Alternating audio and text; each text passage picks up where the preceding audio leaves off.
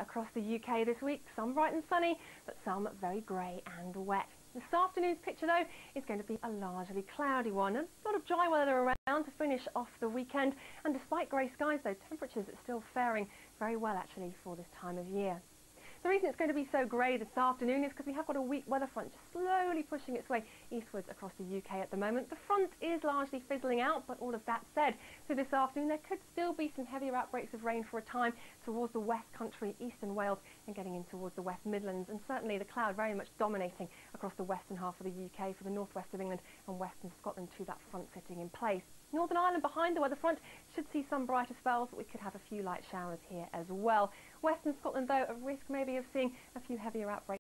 The front finally clears away to the east for Friday, so some drier prospects by this stage then for much of England and Wales, but following behind it we will have a pretty eager line of showers, so we could still have some intense in the Atlantic at the moment. And